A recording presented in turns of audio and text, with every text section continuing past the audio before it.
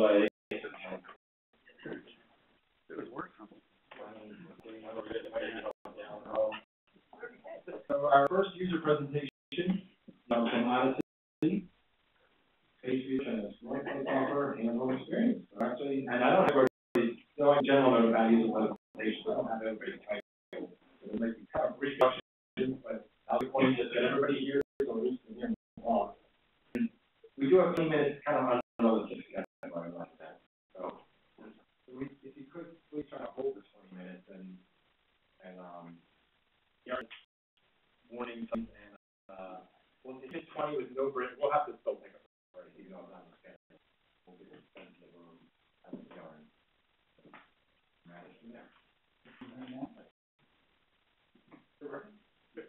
Okay, thanks. Hi, my name is Alan Brown. I'm Odyssey Space Research. And after lunch, I hope everyone, including me, can stay awake.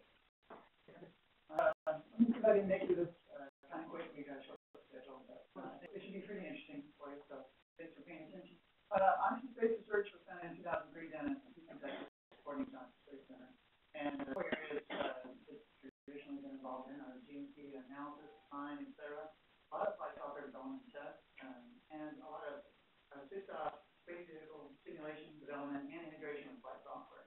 And a lot of it that they have are pretty interesting because they're supporting many of the vehicles that are flying today. SpaceX Dragon for Odyssey flight is flying now, but all the other coming commercial crews. For ATK Cygnus, Orion, mobile road vehicle, that. We work with visiting vehicle integration for NASA support, exploration, mission analysis, and design, and we've got folks working on mission operations for flight dynamics support. So pretty good, diverse representation as far as spaceflight is going on today.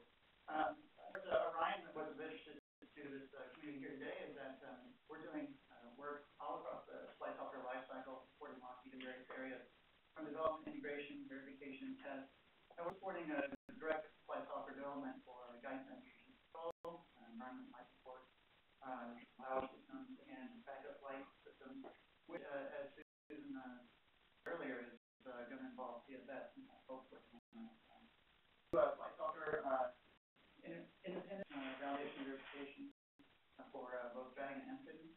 And we've got a pretty interesting history, some of what I'm still finding out that I've been doing for CFS.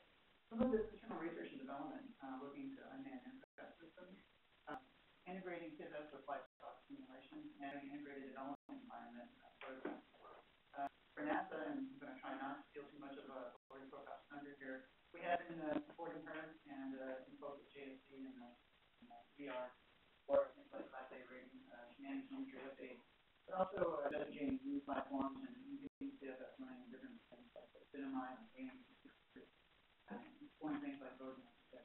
So a lot of neat stuff all over the place. I think that we've done as far as outreach, educational outreach, which is the first of this talk, is that a few years ago we flew a space lab for iOS on an iPhone. It flew on the space station, and so we're different science applications on it for looking at the Earth. Also for looking at how does an iPhone survive in space, processor bits instead of memory degradation. So when do you get an opportunity to put an iPhone and Orion on the same chart? Not very often. Okay, so look at education. So folks at Odyssey on different projects, you always bring in new people, and now it comes down to, well, you know what about what aspects of flight software, some aspects covered. What is flight software? It's a mindset, and it's just all aspects, everything from the vehicle itself, ground systems, communications, how you fly, operations. That's way up into flight software development. And it's not just cost, it's because you got a vehicle that's remote. You got cost with communication, not just outages, but folks here at APL and about New Horizons, so it's 14 hours to get signal back from Pluto. You can't fly the same way in space that you fly on the ground. You've got environmental stresses like raising the notable one, and all these things come up to loss of mission, loss of vehicle, and mission, loss of food. So it changes the way that you approach the home. So someone how to develop flight software. It usually is on the job, usually very project specific. I don't want to start my education ideally before someone's career starts. There's a lot of benefits. You get the mindset, you get the exposure in college and in university setting. And really what you want about, you want to get someone a chance to learn by doing. But how do you do it safely, where there's very little cost of failure? That's the ideal way to do it. So I think with us today, we got pretty much a new opportunity that probably didn't exist too much before. So we had these things in our head, but most importantly, the folks at NASA JC Engineering Director had it in their head as well. And they said, hey, let's create a set of course materials aimed at the university level where we can let students learn by doing. Just students got some software development exposure, but let's start illustrating how to use the open source. And you can focus on CFS application development. You don't need everyone to manage the guts, that's how CFS and OSL and CFP come together. Application developers, that's where the biggest growth is going to occur. And we're talking about a lot of platforms and stuff here this morning, but where really to get it to the payback is having folks out there who can come up with good quality applications. So, how do you do that? Well, part of flight software is a development process. You want to test like you fly, and you want to fly like you test. So, how do you do that in flight software? Usually, you get in there with a integrated simulation environment where you have a fixed-off sim, vehicle, sensors, effectors, what have you. I have that possibility again with a different project that started out as John 600 years ago, a trick simulation environment, and that's also been recently open source. The thing that's the open source agreement with that. If you were to take the two, and we have put them together, then you can actually simulate the vehicle with full-flight software, everything in the loop, safely without crashing what we built into the vehicle. If you were to find a way to use the same command and function tools between test and flight, and then package all together, now you've got the basics, something that students can get their hands on. Get it interesting, you can make it usable. If you make it representative, that's the goal. It provides educational benefit, but then you have to make it available. So the approach that we're going with is create a single Linux virtual machine gas image. Use existing open source products. That's a lot of the CFE, CFS, OSL, and CFP products we've been talking about here. But there's a whole raft of open source products out there. I should be able to all efforts to pull together a good package. We would craft these new hands-on tutorials that would be specific applications for the outreach and the simulation model. The user has a laptop, and then they show up with a AR drone quadcopter. And you can run CFS on the quadcopter as you run CFS on the vehicle. So some of the components, let's go down the list pretty quick. We've got here, you can read the chart, but all these things exist already in open source land out there in the industry. Not really industry, but it's open source. So there's a lot of CF software that's free, it's open source. And in NASA world, we tend to use a lot of Red Hat Enterprise Linux, and there's SysOS variants. Around for years at home. You can create a 64-bit guest image, just like we run in the industry. For CFS, we can use the Linux, Odyssey, OSL, BSC, that's open source. We can use Trick, which is open source on GitHub, and create a generic quadcopter drone sim from that. We've got the open source toolchain for 64-bit, 32-bit Linux, and we've got ARM cloud compiler toolchain in open source, easily done. And it's a development environment, and the reason we're looking at this is because not only can you use it for C++ development, everything, the whole life cycle, editing, bugging, building, profiling, there's more plugins than I have any time to go into here. But we definitely do use it for CFS and simulation development already. Other folks in that too. That Eclipse is a modular plugin framework. So if you want to bring a missing piece that's not open source yet, we can use Eclipse plugins, and we've been prototyping some of that. We've got a few screenshots later. But that would give you handling and telemetry and some flight control of the drone, but that gives you a way to interact with CFS that you can package and use when you're testing in your trick simulated environment and interact with flying with the drone. For adaptation, there's plenty of options, but one thing that we're thinking about is why not go ahead and use something that someone would actually use for a flight software development project. On Battlefish, you're using Track. Why use Track here for the course documentation?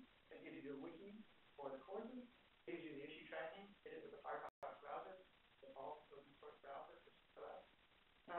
That's the course material. There are wiki pages, that means they're using modifiable. So the user wants to make notes while they're going through the coursework. It's right there. And then they completely do something up.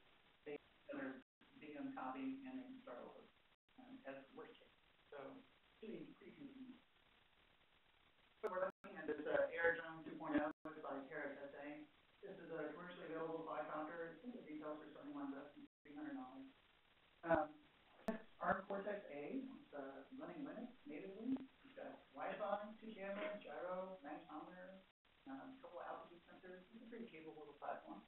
The important thing is here that we're trying to stress CFS application development. We're not trying to get into the GNC engineers, and we don't want to go in and start reverse engineering somebody's central process. That's not the point.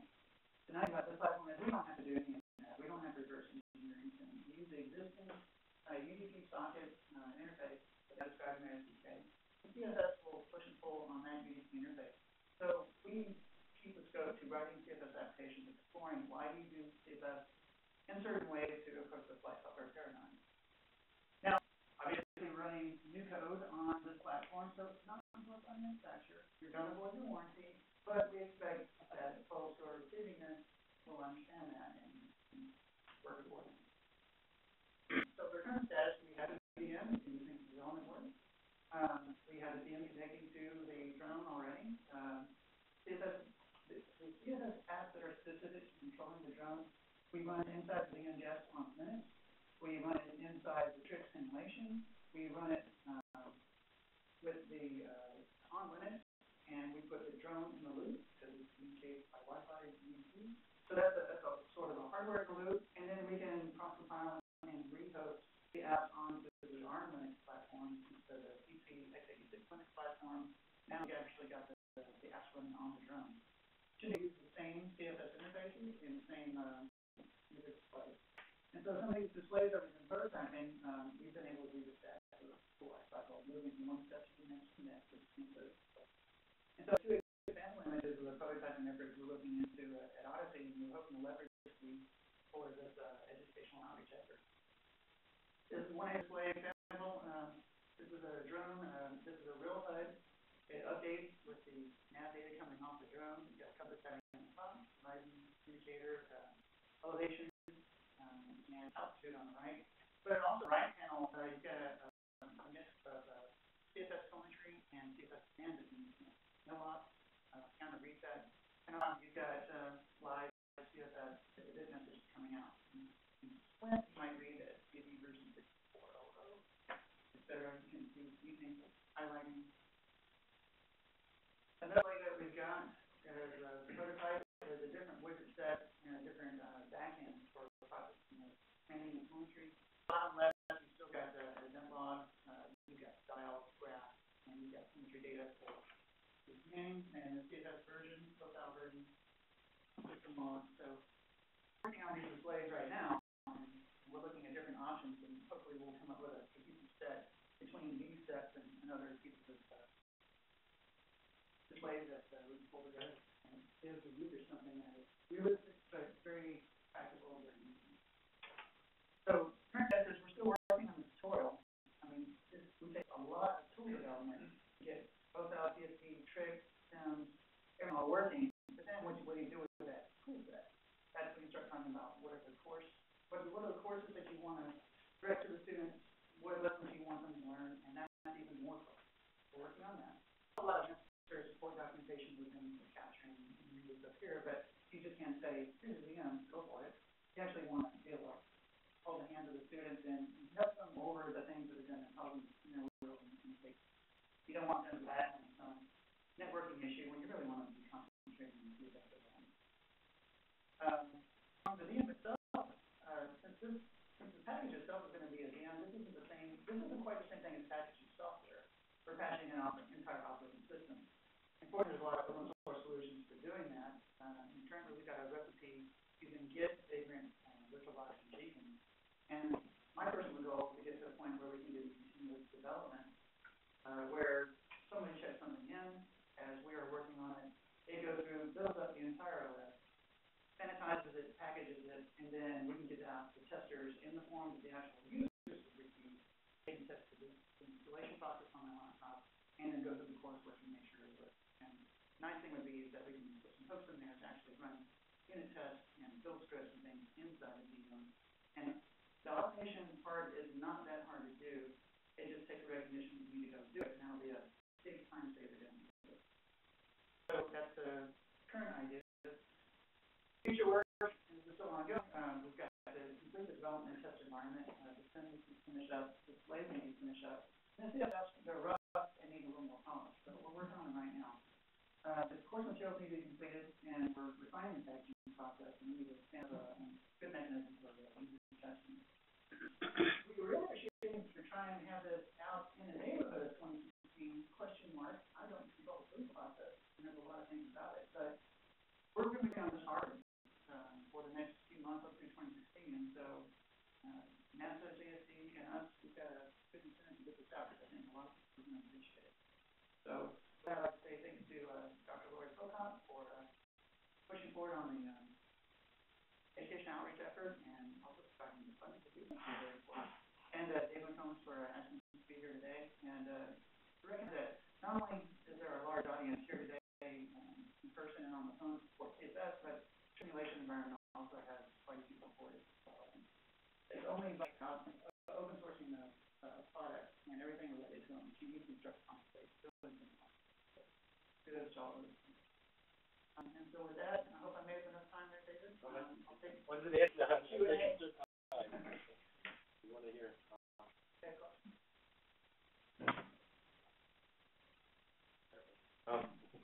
So have you, I mean, I know you said university level. Have you actually tried to collaborate with any universities or thinking of,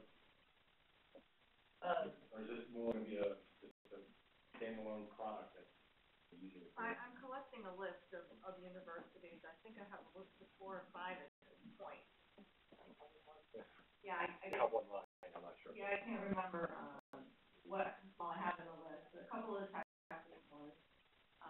FA, I have a few universities just kind of waiting. And as people, as they do these talks like this, I generally been getting, well, we did it, we'd like it to work hard, so yeah, I have a list, so when we have it, I think it'll be very fun.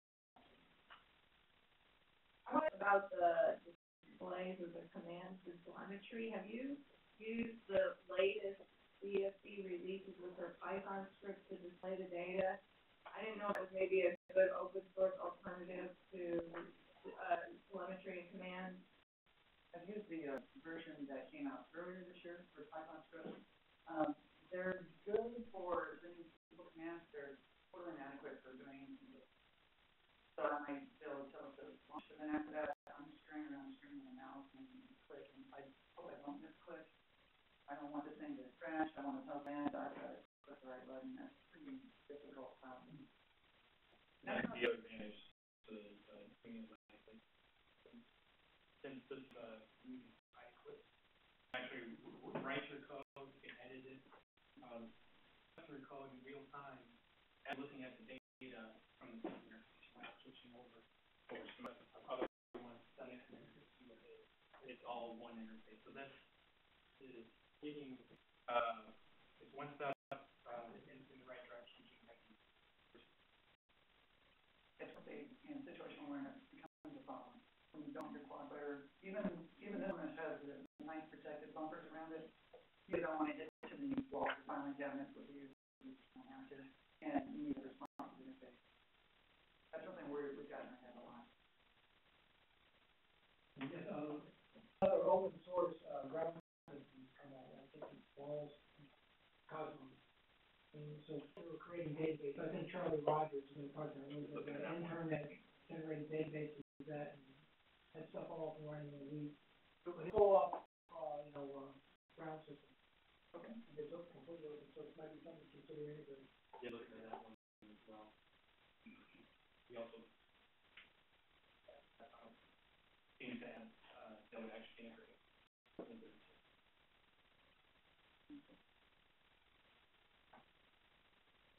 You mentioned the training is going to be online.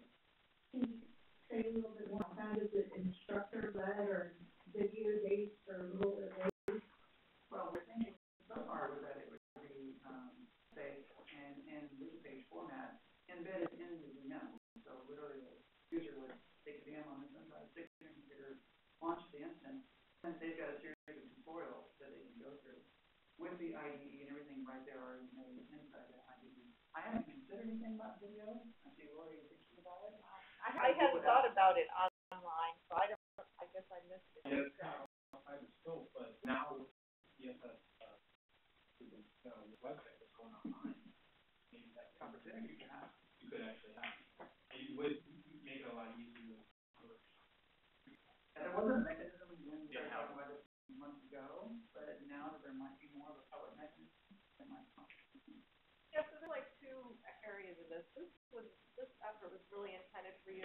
where we would kind of,